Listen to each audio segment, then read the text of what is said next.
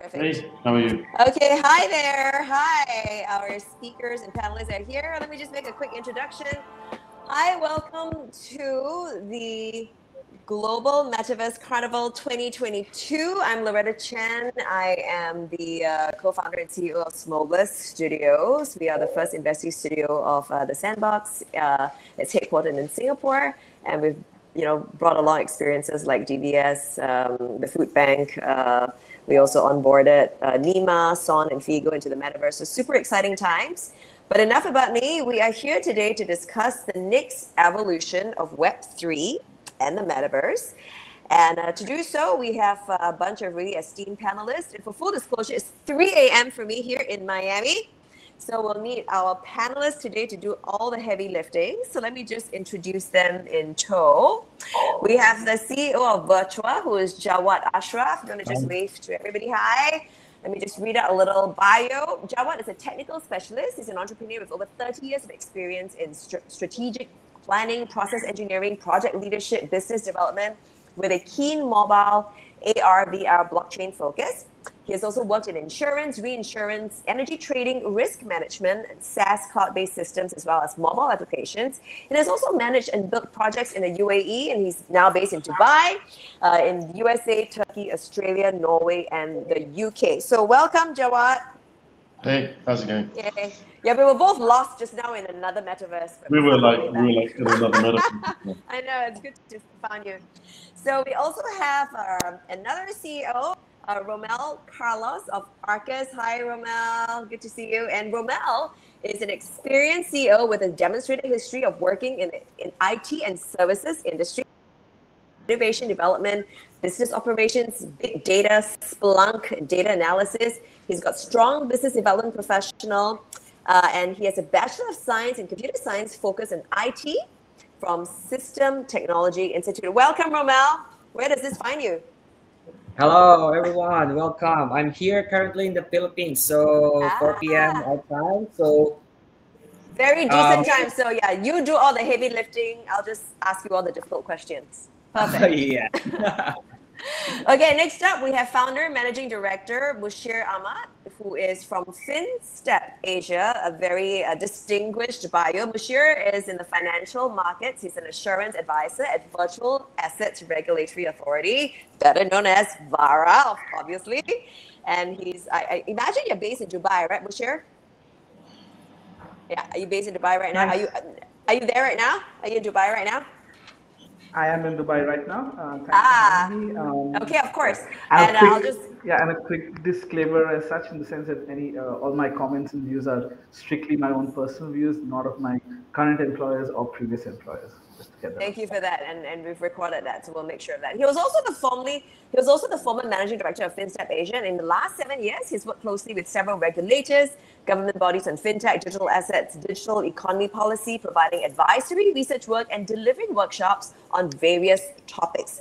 Musheer has also found time, in spite his busy schedule, to contribute to building the fintech ecosystem in Hong Kong, and sits on several advisory boards. He's also a mentor advisor to several startups, as well as co-founder of India Tech HK, a platform bridging Indian and Hong Kong SAR startup ecosystem. Welcome, Musheer.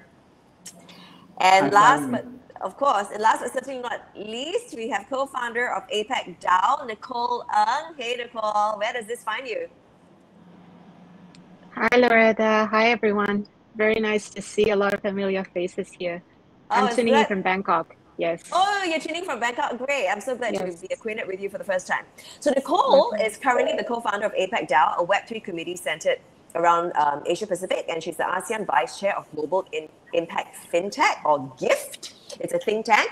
She's been a key organizer behind a series of community outreach initiatives in Vietnam, APAC, including the first Vietnam Blockathon, the first mass-scale conference in Vietnam Blockchain Week for over 2,500 audience, as well as Enigma, a blockchain business contest. She now co-hosts the Unblock event series in Malaysia, Thailand, and Vietnam, and also co-author of the first Vietnam Blockchain Landscape Report and upcoming reports for Indonesia, Thailand, Malaysia, Philippines. And she was the former head of APAC for Asia Blockchain Review and Infinity Blockchain Ventures. So again, welcome to all our panelists. Super excited to have you. I'm super super excited because I know I can count on all of you to do all the heavy lifting today. So let's get started.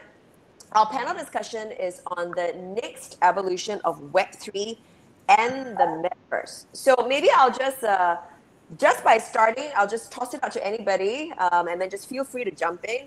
But maybe my first question to all of you is, how will Web3 impact the future of work? Anyone wants to take that on?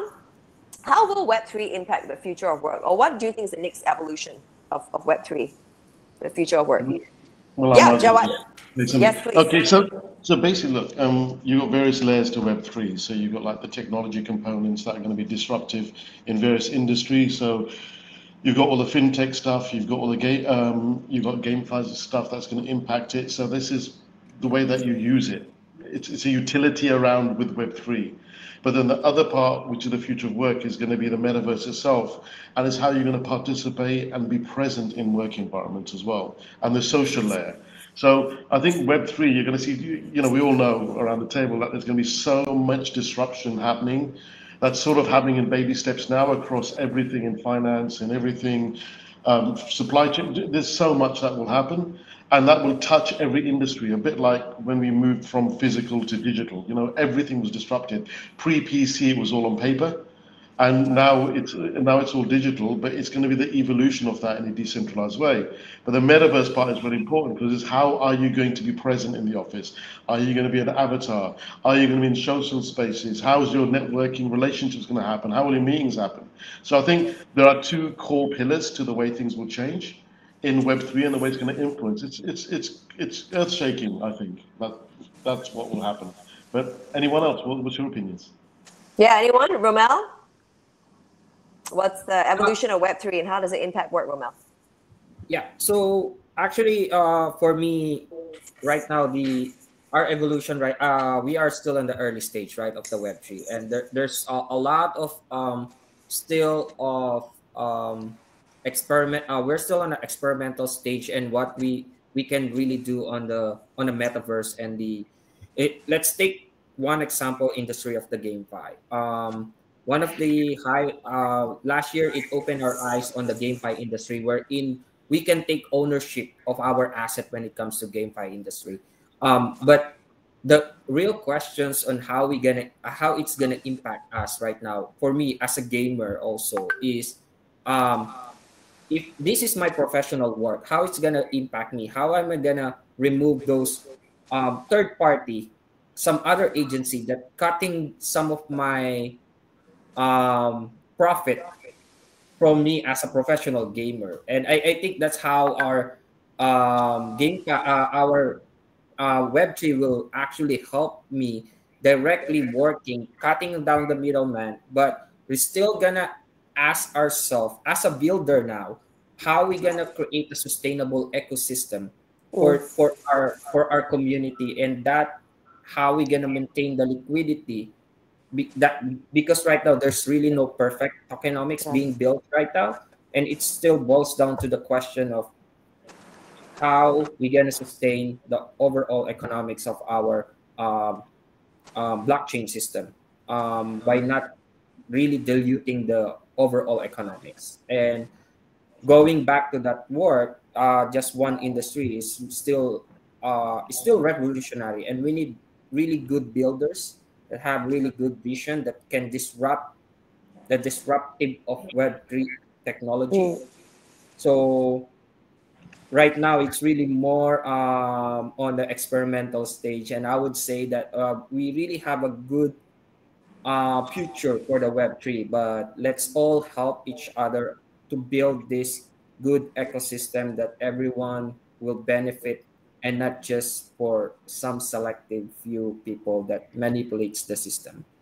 Yeah, great points. And in fact, I do want to come back to a question that you raised earlier, but before you raised two really good questions that I want to raise to the panelists. But before that, maybe Nicole, you want to offer your point of view, like what do you think is the evolution of Web3 and how is it going to impact the future of work or any aspect of life, really? So I think the question around the future of work is very exciting because I think, of course, first, of course, it deals with the business, and secondly, it deals with the people, right?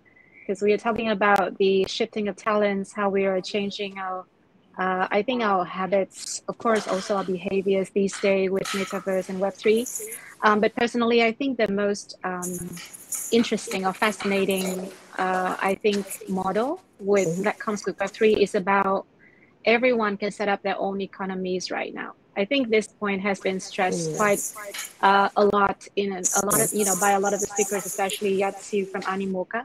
And he also mentioned that, of course, the most powerful tool with Metaverse and Web3 is that basically you can form a lot of these microeconomies. You can even set your own kind of governance. You can even come up with your own currencies. You can actually work out on the incentives for the people. Of course, you can actually, kind of have the ownership of the assets that you can generate within your ecosystem. Basically, this is not dependent upon any centralized parties to tell you which one is right and which one is not. And of course, you don't have to stand the risk of your assets being revoked. Let's say if you have to rely on a third party. So I think pretty much this is a very powerful kind of concept. I mean, even for now, we're talking about builders, as Rommel mentioned. We talk about creators who can actually, create their own economies. And this actually, I think it's very powerful, especially against the setting of Asia Pacific, where we also have a lot of these like small and medium businesses, and also a very strong kind of creators culture. And so I think that this is definitely something that we very much look forward to. So a lot of the other innovations around, I think the DAO or Metaverse, etc. Basically, it drills down to what you can do actually as an individual or also as a community individual, with Web3 and Metaverse. There are many other concepts, but I think that's the most fascinating for me so far. Interesting. Yeah. Again, I want to come back to some questions that you raised there, Nicole. But I think we lost our other panelists for a while. So maybe I'll come back to a question that you raised, Rommel. Like, how do we build the system then? Because you're saying that currently, there are some bad players, and liquidity has been taken out of the system, right? I mean, obviously, case in point, FTX, etc. Some of these bad players. How then do we rebuild? How do we begin to sort of future trust again after something like this? So in removing the stigma from our to get the mass adoption from our community, so let's how can we remove that stigma to these people is really creating a good product. Like, for example, let's take it, I'll focus on the GameFi, right? Or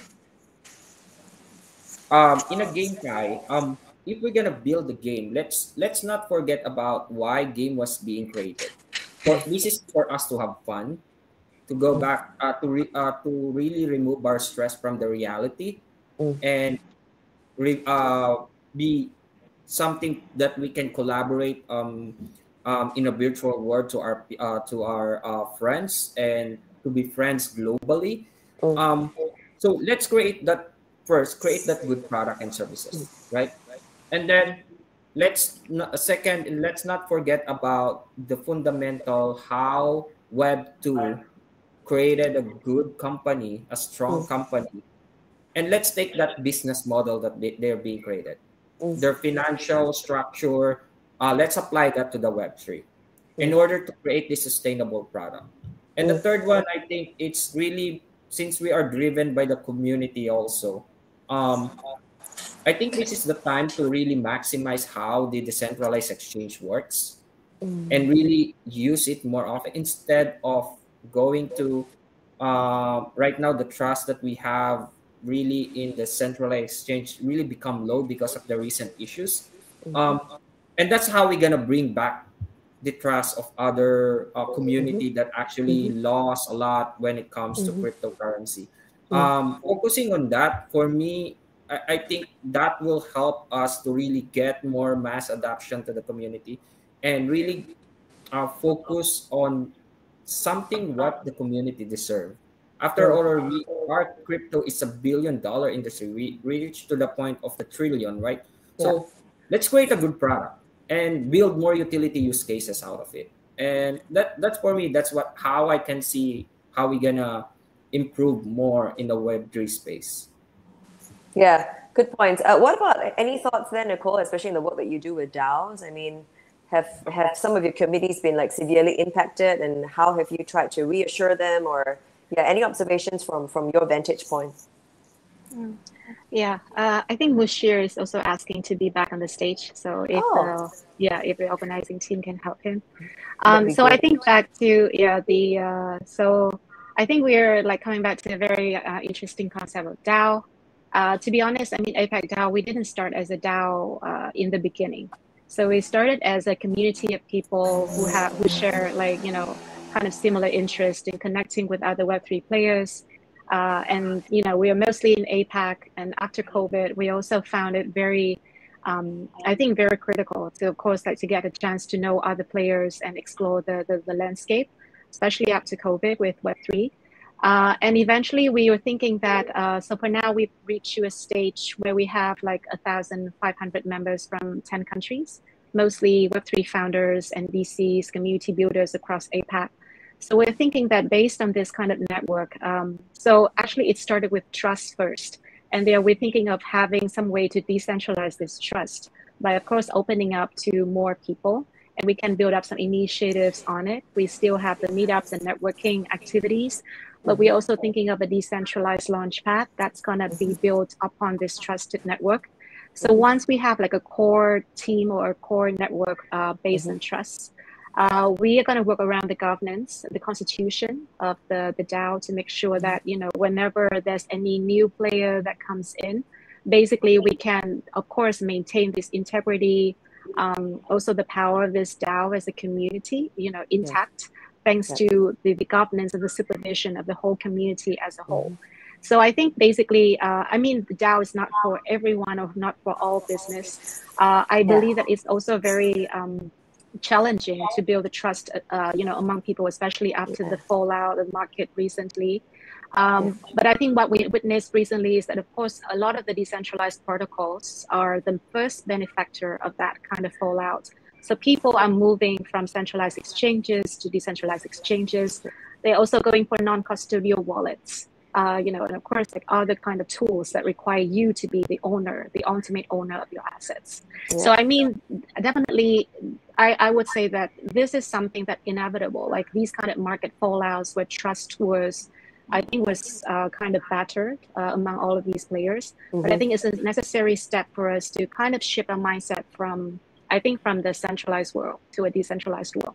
I'm not like a decentralization maximalist, but I believe that basically there's a lot of loopholes with the current systems that if you kind of shift your mindset to a more kind of community-based, also decentralized kind of way of thinking, basically there are a lot of opportunities that can open, and you can also like think about different ways to incentivize people to have more trust to build business. So DAO is one thing, but of course, like, everyone's feel free to welcome to kind of leverage your own network, your community to come up with other ideas.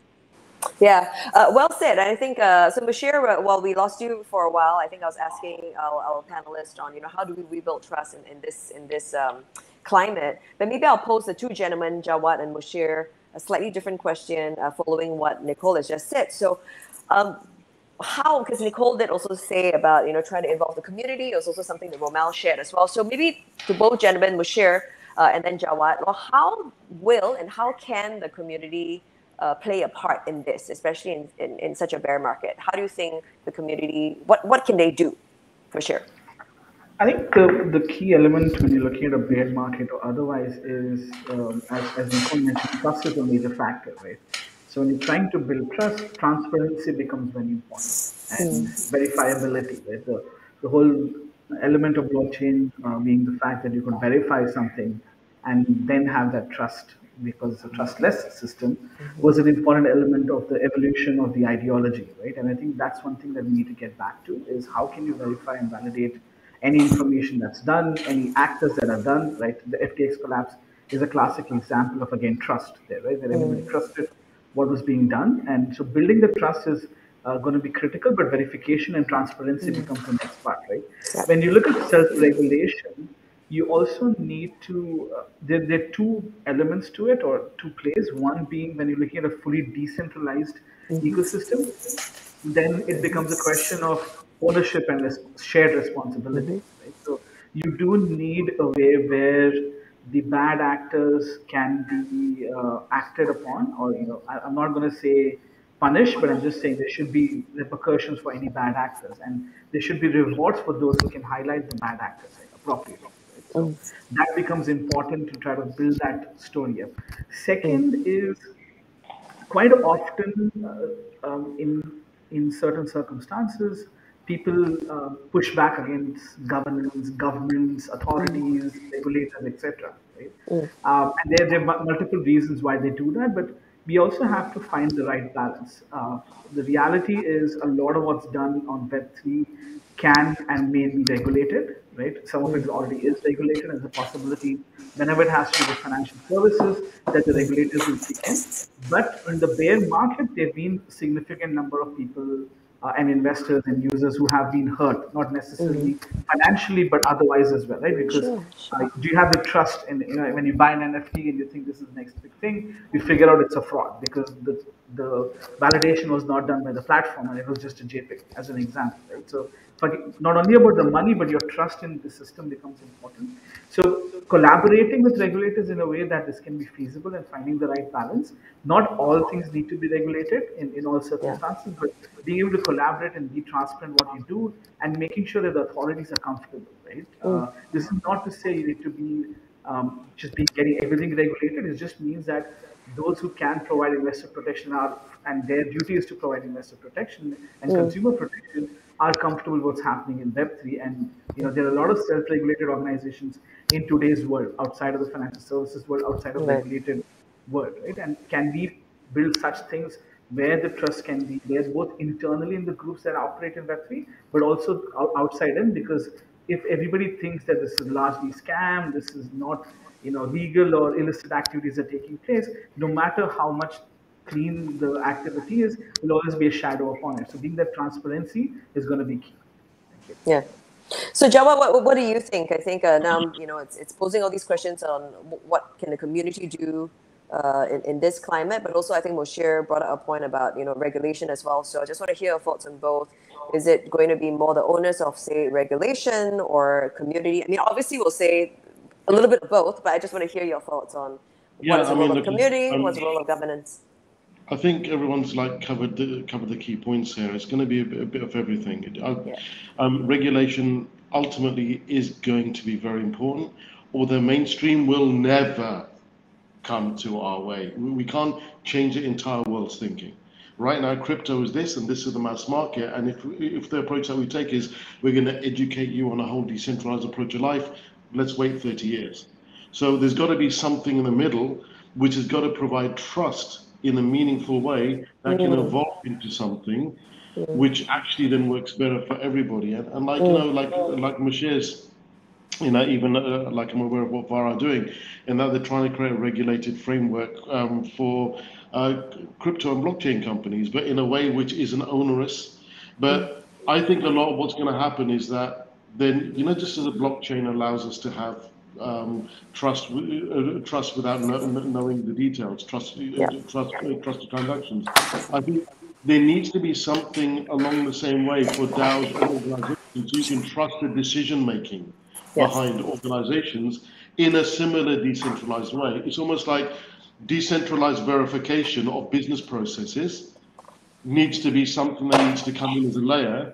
Because right now, if you've got a centralized company, you can have bad actors. If you've got a DAO, it can end up becoming very cliquey and end up being its own thing. I mean, you've seen it with multiple DAOs, And just because it's a DAO doesn't mean they can't collectively make bad decisions. Like that time when somebody bought a copy of Dune, I think for how many millions of dollars, thinking they could make NFTs from it. The DAO voted on it, and then realized after they bought it, they had no IP rights to it at all. They just spent $3 million on a book they could do. So it's like, there needs to be a middle ground, and in my mind, it's like the solution is going to be something which is about providing almost like a decentralized collection of DAOs and individuals who can work on a trusted basis, who will actually be incentivized, just like miners get incentivized to go ahead and confirm a blockchain transaction. They get incentivized to make sure that these things happen in various industries the way they should do. And that does make it trustless again, right? Because people are rewarded, just like Musheer is talking about, for reporting bad actors, but it can be also rewarded for verification of processes. I think there's a step we're missing. I think we got bits. Regulation is trying to do some stuff. DAOs are trying to do some stuff.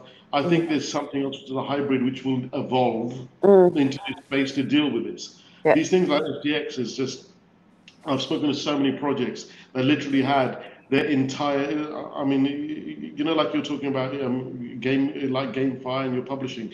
Imagine if all your funds were sitting in FTX because you were asked to do that by your investors, and the next day you have no runway. So it's affected all of us, and not just it's not just the consumers. It's affected multiple companies in the ecosystem. So we got to find a way to protect ourselves and the public. Yeah, Nicole. I mean, you obviously you know are very experienced in this space. What do you think of Jawad's suggestion here about working with the DAOs, and what are your thoughts on what Jawad just expressed?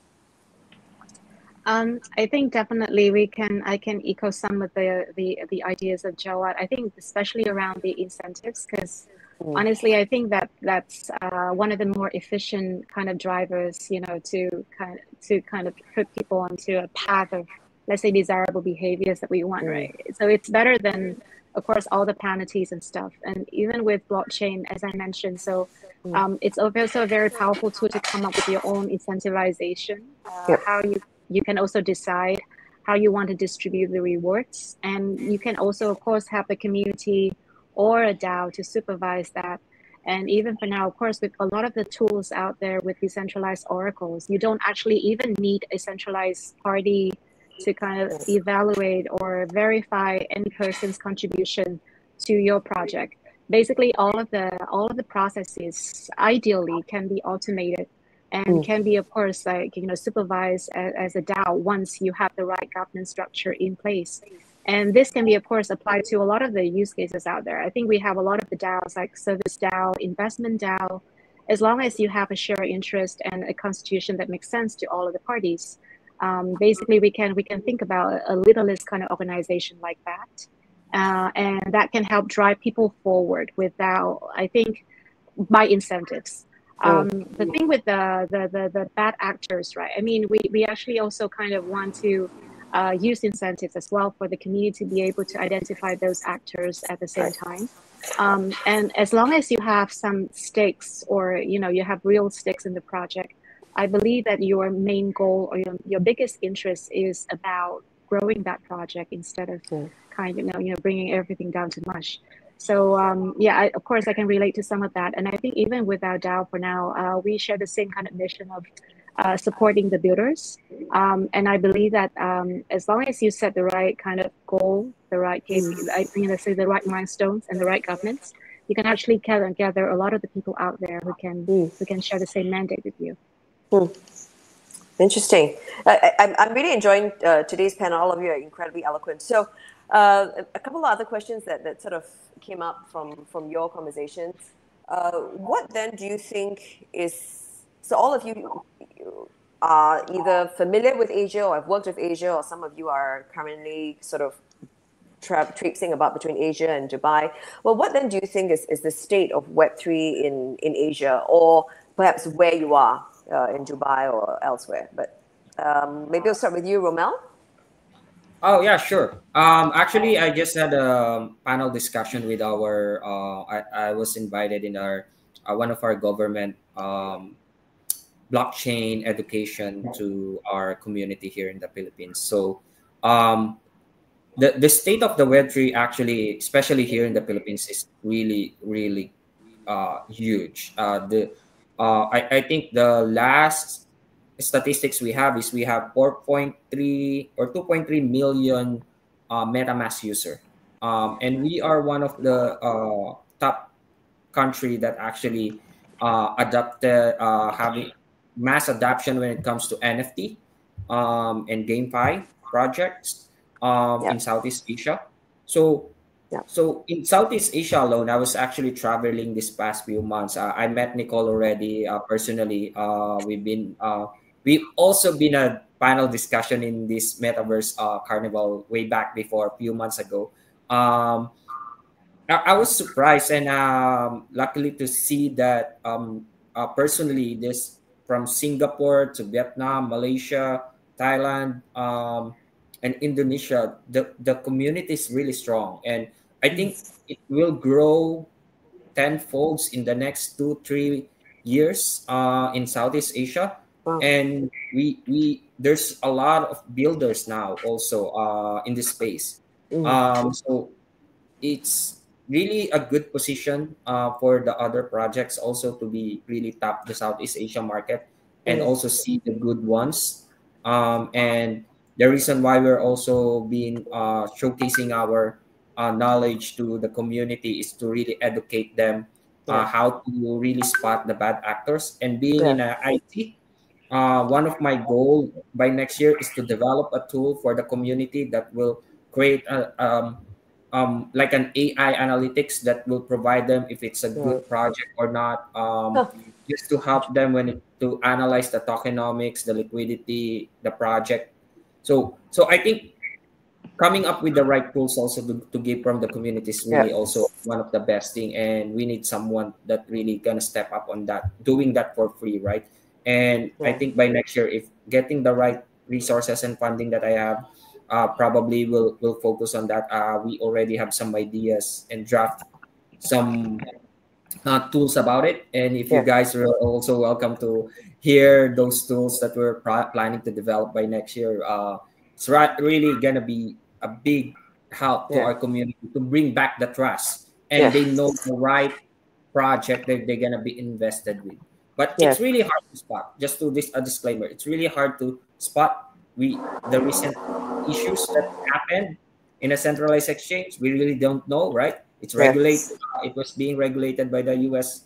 government, and we are all surprised of what happened. So that kind of incident is really hard to track. Yeah, no, it's true. Musheer, what about you? I mean, what is the state of Web3 now in Dubai? I mean, everyone, I know Jawad and Musheer, you're both based in Dubai, so I'd love to hear what both of you think. But Musheer, why don't you go first? Because we've been hearing so much about go to Dubai. So I want to hear what you think from where you are. Habibi, come to Dubai. I think that's the shall. Say, right? Yeah. Well, look, I'm relatively new to Dubai, having spent the last 8 years in Hong Kong, largely, right? So from a Dubai perspective, I think there's a lot of activity happening in terms of across Web3, from looking at licensed regulated activity all the way to having a variety of different things in the metaverse and NFT, etc. Dubai is at the heart of the Middle East and also provides you this ideal hub location for bridging the East and the West, right?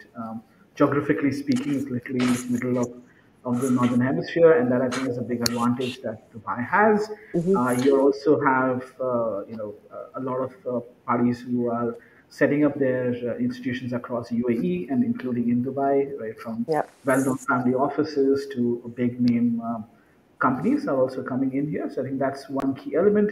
And then you look at the reach of Dubai. It's 2.5 hours away from India. It's within 3 hours of all of the Middle East. And we're talking about South Asia. And if you just take MENA and South Asia, it's a very young population as well, and a lot of people who are native Web3 players, if you want to call them that. That's a big advantage, and I'm very positive and bullish about the future of Web3 in Dubai. We've also seen positive moves from the regulators as well, and the government as well, in terms of looking at developing Web3 in a responsible way, but also welcoming in entrepreneurs who are looking to build in the space. Right? So that's on Dubai. Very quickly on Hong Kong as well. I think in line with what Rommel was talking about in terms of Philippines, Hong Kong has been pretty big in the NFT market.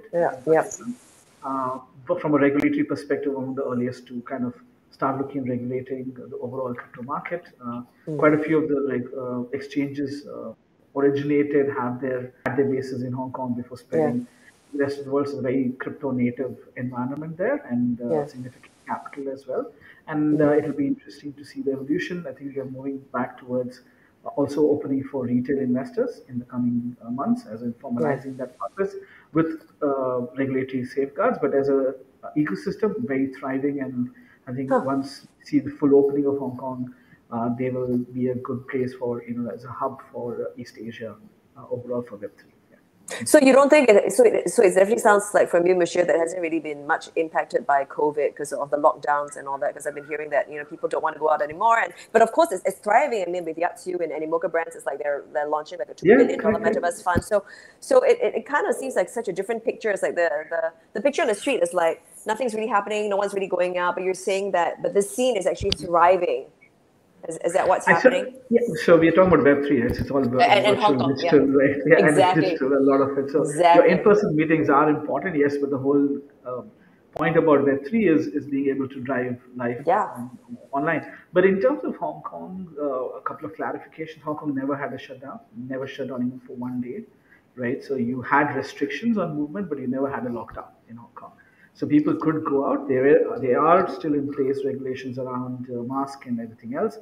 But since a couple of months, they've kind of reformed the quarantine procedures for incoming passengers and tests. All of that have been eased up. But from a local community, as I mentioned, given Hong Kong's been in the space, a lot of people have been in the virtual assets world in Hong Kong for 10, 12 years.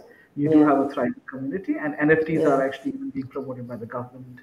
And other bodies, during the Hong Kong FinTech Week was an example, where Vivian Tan released certain products based on that. So I do see that as a thriving possibility. And in terms of, you have two elements to how one being what it offers on its own, and one as a bridge for other ecosystems. Yeah. I do believe once it's fully open, hopefully in the next year, it will then bring in all the external parties as well to further collaborate. But from a local ecosystem, it's fairly alive and thriving. Wow, interesting. I have to go. I haven't been to Hong Kong for a while, so now I have to go to Hong Kong and Dubai. So take Emirates, fly into Hong Kong, Dubai, and then go to Hong Kong. Yeah, no, for real. And Jawad, I mean, you've lived all over, right? I mean, you've been in Dubai, Turkey, Australia, Norway, UK, and now you're settling in Dubai. Again, I've been there for about 16 years in Dubai as a hub to go to different places. And one thing they do here is they move really fast. When they decide to do something, they do it. So while most other countries are talking about doing something, they announce it and they do it. They said, all right, we're going to send someone to Mars and, go reach Mars. Had no idea how to do it. They just go ahead and do it. So, and they put all the force of government behind it as well. And they remove a lot of blockers in terms of doing that. So you've got a very, very vibrant community. And actually in COVID, this place shut down, but it opened up quite early. So 6 months before England, for example. And the main thing about COVID is it actually acted as an accelerator for crypto. It actually moved things along when it came to NFTs because people actually had, I think it pushed the lockdown, the shutdown and COVID actually accelerated people at home doing more things online and more people gravitated towards these areas than we'd see in the normal world. So between that and between what they're doing in this country, I mean, so many projects are here. So like literally everyone comes through Dubai, and you're always normally you need to travel somewhere, but everyone inevitably is coming here at some point and you always get to meet them. Wow. Sounds super exciting. I got to make a trip there then. So, other questions for you then, is and for all of you, what then do you think is the next evolution? How are we going to evolve from here? I think some of us touched on work a little bit, but what do you think is the next step for Web3? Or maybe I'll phrase it again. Or what do you think are some of the obstacles now that we need to, or pain points that we need to remove, eradicate in order to evolve further? And what are those next steps? What do you see happening? Does anyone want to take that on? Maybe let me. Okay. Go ahead, Nicole. Nicole. Nicole will go first. Ladies first. Okay. I'm gonna be very brief. So I think coming back to the first question, what are some of the next evolution? I think I'm still very bullish on DeFi or or decentralized finance. Basically, you have seen I think the embedment or the combination of DeFi in a lot of the existing verticals like we have gamify, now we have socialfi, we have edify. Anything can go kind of decentralized finance where we can embed some sort of I think decentralized as kind of DeFi-based incentives to it. Yeah. So I think basically this is still, I think, one of the way to move forward. So we have talked about play to earn, move to earn, a lot of the other areas, like even like learn to earn right now, right? With finance, for instance. So basically, put aside, putting aside like the funny side of it, like people talk about like how people are just like going this for the money. I think pretty much if we look at it as from the business perspective, it's about designing the behaviors of your users, like, in a more desirable way. And if it's about bringing incentives, if it's about keeping people incentivized, keeping people engaged with your products, then basically that's the ultimate goal of any product builder, just to keep this. And blockchain and DeFi actually gives a more, I think, savory, sentiment or some more savory approach to it. So I think pretty much this is still something that I think it's not going to be just enticing for the Web3 business, but also for other mainstream business. Number two is, I think with the obstacles, I think a lot of the applications right now, I think still the main problem is with the onboarding for users. And even with, I think Rommel is working on Gamify. So I think that pretty much with game, it might be one of the easier kind of vertical to onboard the users. But if we talk about, I think, other tools like investments, swap, DeFi, etc., it's very hard for new users to tap in. And I think pretty much with the Web2 community out there, that's like the target community that we want to go for. It's not the native Web3 native community that we are looking at because it's so small. So if we want to, even like for game, if we want to onboard 1.5 million gamers out there, we still need a lot of, I think, works on this kind of onboarding, making sure that people would not have to experiment or experience a lot of friction when they move to Web3. Then pretty much, even with a very simple app, I think pretty much we can definitely onboard more users. So yeah, there's a lot of other side on the regulations and stuff, but I think I just want to pick out, like, I think the most kind of pressing issue, in my opinion. Yeah, thank you. Rommel, what is the evolution and pain points, obstacles we need to remove? Yeah, so I think I agree with what Nicole mentioned, right? That there's a lot of decentralized and finance involvement on the X to earn aspect in the Web3 evolution. And that will give the community the power and the ownership that they are really wanted, and not really tie up in one thing. And the fascinating, actually, when it comes to technology and building, what I'm really looking is this one metaverse world wherein all of these NFTs that you bought into a different games. This is just an example, but seeing them in the one world, right? And if someone will create a project that actually can onboard all of these NFT that came from a project that wherein they cannot use it anymore, but they can use this in this one world.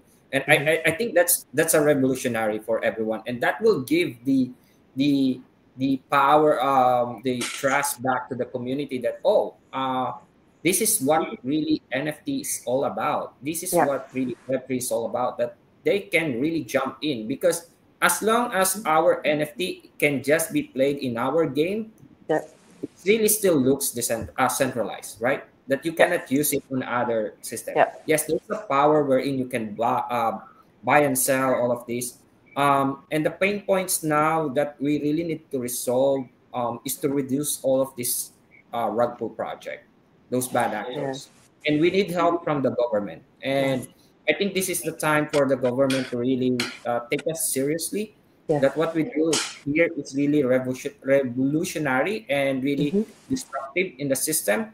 And they need we need help from them to really streamline this projects, this company that being just, it's kind of like a mushroom that really just showing left and right. I think we have 1,000 of project that and only 1%, 5% being left after the bull, after the bear market, right? And then another new project coming in. It's kind of like in and out, right? It's just like they taking all this money from the community and then hit and run. So um, for me, I take it seriously, and if Philippine government will really require us to get all of this Sure. what do you call that, documents, permits, that what we need. Yeah. By the way, we also secured our SEC license here. Mm. So very now the government is slowly taking us seriously, and Yeah. hopefully that in the next coming years there will be more serious regulation that will be implemented in this space, because we really I really love the technology. That's Right. how I fall in love with the Web3. It's the technology behind it. Right. So I need to roll Rommel out when we do VC pitches. I need to roll Rommel out because that's effectively what we're building. So Rommel, our metaverse that we're building in Virtua, is a metaverse which all games developers can connect their projects to, and NFT projects can connect their projects to. We've already done this with Cardano and made an island for their community. We have multiple projects who are looking to have NFT utility, bringing them into the metaverse, using, and not only just, it's not just games. It's like give the community a place to be. So if you've got a project, we like Dead Pixels, a whole bunch of them. Like we took all the Cardano main projects. We spoke to the teams. They have their own villa styles, own crypto styles. They're gonna have brand hubs where they can come in and people have leaderboards of the game, social engagement. But then also your NFTs. We're encouraging a lot of people, companies to build on top of us, like an OS, and then take the NFT and take it into another game. Because if you look at things like Steam, people take a game and they mod it. But imagine if that became, you make a game, right? But then you can provide the royalties in it so that another project can change the avatars and even theme the game a bit, change some of the gameplay, publish it as their own game, then you get royalties. So you have your game here, but flavors of your game are published by other NFT projects to give them utility, engage the community, and tether in the metaverse. So that's sort of where we are. I mean, like we've been building, we have about 250 people. We've been building for about 5 years. Wow. So we've got a whole bunch of stuff. Yeah, so we've got a whole bunch of stuff around this, and we've just, this is what I think the future is, because I think the future of Web3 needs a space first. We're all fragmented. We're all over the place. We need a place where people can come with some trust. Let's connect after this meeting. I'll share you some of my insight on how you're gonna build that. I was actually an innovator, and I worked in IT industry for 17 years, and I was one of the pioneer of the big data.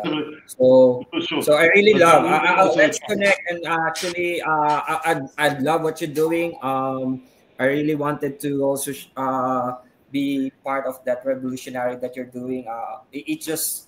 I'll give you whatever. We need DAOs. We need DAOs. We need GameFi projects, and we also need to go talk to Vara. So this is actually a good panel to be in. Exactly. I was just going to say we should all jump into another. We should all jump into another panel of our own, which is not live. And not at 3 a.m. please, so that I can participate fully. But before we head on to our last question, this is such a fun panel. I'm learning so much. Musheer, what do you think? What is, and the same question to you, what do you think is the evolution of Web3? And what are some of our pain points in getting to your vision? Right. So I think we've had some very good inputs from Nicole, Rommel, and Jawad on different elements. I think three key factors that need to be built in or further evolved. Number one being investor education. Education has to be at the core of any new asset and a new technology. And when you look at Web3, it's a combination of new asset class with new technology, right? So it's been at a hyperspeed as compared to all other evolutions, which took quite some time to evolve. Whereas here you're seeing this evolution happening much sooner. So that's number one. Yeah. Number two is interoperability, right? So when you think about when there's comparisons done between blockchain and the internet, there's a little bit of false understanding that they are similar, right? But the fact is, you get onto the web and then you type an address, and everywhere else the experience is the same, right? And then everything is done at the back end, right? Essentially the same as using a phone and running things on your Apple phone or Android phone. So having that interoperability is very important. Whereas with blockchain, with multiple protocols, with multiple ways of interacting, the man on the street, man, woman on the street, the person on the street does not necessarily understand that, right? They just want the end product. And that is very True. important, is simplification and interoperability, so that as Rommel was mentioning, if I have an avatar, an NFT avatar, say a Versace jacket, and I want Yeah. to, or a Gucci is an example which they're using, in fact, right? And I want to go from sandbox to decentralized, I should be able to do that without any issues, or for that matter, any random metaverse that somebody else has privately developed, right? So that's going to be second important. The number three element in terms of evolution, and this is going to be important across Web3, we kind of narrowed it down a little bit to the metaverse and NFT world, but broadly speaking, when you look at Web3, I still believe we are at very early stages of Web3. We're probably mostly in 2.5 in reality, in terms of adoption and adaptation, as it were, is enterprise, right? So when you're looking at the likes of Accenture, a bunch of the banks and others starting to use virtual reality and metaverses for onboarding. For example, Accenture is doing that for training their 150,000 staff, right? They've announced it, they're trying to build on that. So technology underpinning that is important, but you also have enterprise versions of different metaverses, if you can call it that, or virtual reality elements, where so when Microsoft is developing things, they do think a lot about how enterprise meetings can be done. So there is a model which can be very beneficial in the sense that you could actually have a sustainable, profitable model, because enterprises pay for things and they're used to doing that. Whereas your business model changes when it's a retail market. Quite often, businesses are running to chase and acquire customers and spend a lot, and sustainability becomes a bit of an issue because you're relying on VC money. In a downturn, that's even more challenging, right? Even if you paid in crypto. So to flip that around, if you look at enterprises, that's a good way where there's one market. It's a similar evolution to what happened in fintech. If you look between 2010 to 2017, 18, B2C fintechs raised the majority of the funding, whereas from 2019 onwards, B2B started picking up, and now B2B fintechs raise more money. And the world's largest fintech, in terms of Stripe or even Ant Financial for that matter, tend to be very heavily B2B. Right? So I think that evolution is something that we need to pay attention to, and that helps in terms of consolidation, helps in broader adoption. As more enterprises adopt it, that will go down to their users as well. So rather than so you have both ways of bridging it, but these would be the three main elements I think are important: education, interoperability, and enterprise development. Yeah. Thank you. Awesome. Yeah, that's super quotable. Now we have like our last 7 minutes, like this panel has just flown by. I'm not even feeling like it's 4 a.m. for me at this point. So our last 7 minutes, we'll just go around the room. Each of you have about like 2 minutes, a minute and a half, 2 minutes to, speaking of pitches, Jawad, I think you just gave me an idea. Like if you had to pitch to all of us here, what you folks are doing, give us a pitch and tell us, share with the audience, folks listening in. I mean, what is it that you're doing? Do your 2-minute investor pitch. Let us know what you're up to. We'll start with you, Rommel, since you obviously did a great pitch to Jawad, and he's like, I want to connect with you. So let's start with you, Rommel. Start your little pitch. What is it you're doing? Yeah. Okay. So right now we are developing probably the first ever GameFi industry, GameFi project that actually focus on sustainability, liquidity, and also the product, the services. It's actually a AAA game. That's the first person and a third person shooting game that really have involved with a high intensity of fun, collaborative game. And actually, we will be. This is actually our third iteration. The project is really evolved from a stickman to really a AAA game. So we will be releasing our new updates, and I would like you to all invite to visit our website soon. We will be releasing the new upgraded assets, NFT assets that we have in the gameplay. The first ever GameFi that's actually have the esports element, wherein we will all have fun, collaboration, and really strategic game. Great pitch. Tell us your website so that folks can log on. What's your website? Where do we go? Okay, our website right now is you can visit at www.arcusgame.com. Very So cool. it's also included on my LinkedIn. My LinkedIn, Rommel Carlos, search me. And also I'm a business entrepreneur, actually with a lot of businesses. So if you happen to visit here in the Philippines, please DM me. I have a van and travel agency. I can help you out. I'm there. Oh my gosh, I'm very busy. I go to Hong Kong, Dubai, and now Philippines. Awesome. Yes, please. Well, what about you, Musheer? Like, if you had to do a pitch, give us your pitch. Tell us how to find you, how to connect with you, Musheer. You can find me on LinkedIn. That's the best way to connect with me. I look to connect to anybody in the ecosystem broadly. Happy to have any discussions you're looking to understand about the markets and other things. I think it's an evolving space, as I mentioned, a lot to grow. Sometimes we don't realize that the size of this market relative to the broader market is very minuscule. We talk about the $2 trillion fall of crypto over the last 6 to 9 months.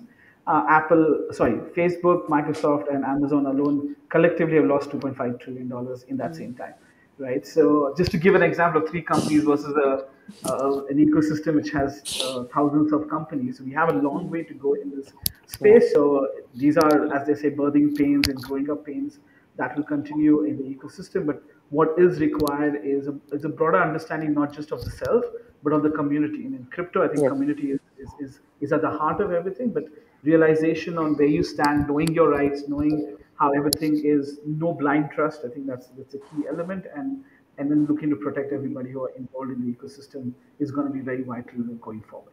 Thank you. Well said. For having me here, and lovely moderation. Thank you. Oh, thank you, Musheer. Well, definitely very well said, and thank you. I take the compliment. Jawad, if you had to pitch, tell us your pitch, where to find you, how to connect with you. Okay, that would be good practice. Okay, so Virtua.com is our website. We're building a metaverse, which will be one of many, but our primary focus is on being the gaming metaverse, full stop. And the idea is that we're going to bring in games from Web3 and Web2, because ultimately the metaverse needs to be a persistent place which will have further engagement with communities. So basically, we're partnering with brands and games companies to build content on top of our metaverse, as well as creating reference games ourselves. We've got Stainless Games in the UK, one of the biggest game publishers in the world, developers in the world, making our first game. We have in-house games being produced, and we're also partnering with other games companies to build on top of our metaverse. We're also partnering with brands and celebrities. So we work with Kevin Hart to do screening room in our metaverse of his latest mini-series that he produced. We're on the Williams F1 cars. We're partnered with multiple movie studios, because the idea is that Virtua is going to bring gaming and brands together to bring in users from Web 2 and Web 3. Web 2, persistent virtual world with DLCs. Web 3, metaverse with NFTs. But at the end of the day, the players will all come in if you can create one place where everyone can mix. And we won't be able to do that just engaging the Web3 audience. We've got to bring the world in, and that's what the virtual metaverse is about. So you can connect with me in LinkedIn, and just come to our website, and we do have our big land sale happening on Monday, which will introduce the Monsterverse. So imagine you've got a villa, but opposite a Jurassic Park sort of place, with kaiju, Kong, Godzilla, Goliaths, monsters roaming around. So what we're doing is very different, and it'll be tethered by games. So we're building something different, and I'd encourage everyone to pop over and have a look. So there you go. That's my pitch. We're so excited. So our last word, I'll have a female panelist, Nicole. I want you to have the last word. Again, give us your pitch. Tell us how to connect with you, Nicole. I started my blockchain journey as a community builder. I have always been a community builder, and I will always be a community builder. So I started my blockchain journey back in 2017. So have been working with a lot of the projects in Southeast Asia and with APAC DAO. So we want to take it to another stage. For now, we've got 1,500 members from 600 projects in 10 countries in Southeast Asia. So we want to build a funnel for Web3 builders with networking and meetups to support them with networking, talent matching, and also with decentralized launchpad. So we want to be like the gateway for you to go to Southeast Asia. So we are also connected with a lot of the projects here, Musheer and Rommel. And we're also looking forward to having you in our community as well, if you want to have our support. Please do find us APAC DAO. We are active on Twitter and Telegram and Twitter and LinkedIn as well. You can find us at APAC DAO. And I'm available as well on LinkedIn if you want to reach out to me. And yeah, thank you very much, Loretta, being very coherent, even if it's like early morning there in the US, and everyone else for contributing to this spectacular panel. No, this really is a spectacular panel. So again, thank you all. I'm Loretta Chen. We're signing off from the Global Metaverse Carnival 2022. And the panel you're just listening to is the next evolution of Web3 and the Metaverse. And once again, big thank you to all our panelists, Jawad Ashraf from Virtua. We have Rommel Carlos from Arcus. We have Musheer Ahmed from Finstep Asia. And of course, we have Nicole from APAC DAO. So thank you, everybody. And we'll definitely jump on our own private call sometime soon. See you all, folks. Okay. Let's Thank be connected. you. Bye-bye. Thank you all. Bye-bye.